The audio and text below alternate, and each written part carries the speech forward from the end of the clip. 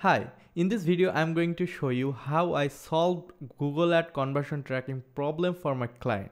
Actually my client didn't get conversion number and conversion value.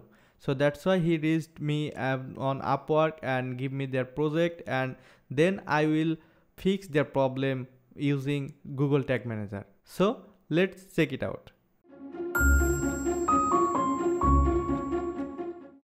Hi, my name is Nasim and you are welcome to this video. I love to share my experience and teach people how to build skills and make money from home.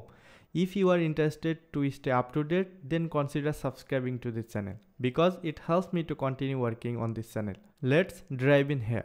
As you can see, I have purchased for test my setup, and you can see it's a Shopify website, and I successfully purchased this product, and this is thank you message. And then check the Google Tag Manager preview mode. So it's actually preview mode in Google Tag Manager, and let's check it out. I also set it up CSS provide enhance conversion value, and you can see all the parameters are coming here. So that means it's working fine.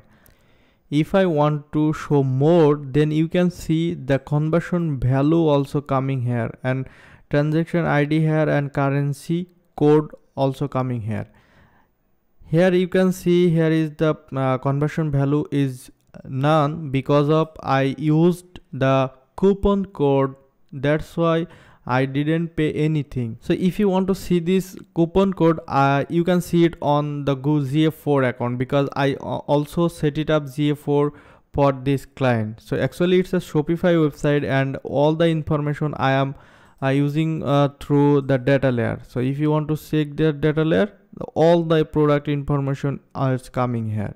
Actually this is the conversion tag for Google Ads, and as you can see I used this conversion value dynamically through the data layer, like through here.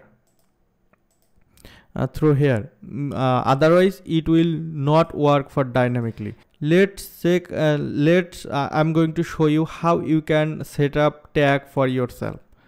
First of all, you have to make variable by using this data layer information. You have to cache them from here, and you have to make the variable. If I want to see one variable for you, if I want to show one variable for you, which is city, which is user parameter customer city. So as you can see, it's a user parameter customer city. If you want to configure it by yourself, you have to go on the tag, and then you have to go the new, and this one you can choose. It's a Google Ads conversion tracking, and conversion ID you will find it on this page. It's under Google Ads conversion. So when you click on setting and conversion, then you will find this page. I'm just copy and paste these two values. If you can't solve this problem by yourself, you can contact me. As you can see, I'm the top rated freelancer on Upwork, and I have completed 150 project on Upwork. That's all for today. If you found this video useful, don't forget to give thumbs up. And if you want to fix your problem as well, you can contact me. I will respond to you as soon as possible. And you will get all contact information in this video description. So don't forget to see this. My name is Nasim, and I will see you on the next video. Till then, bye. Have a good day.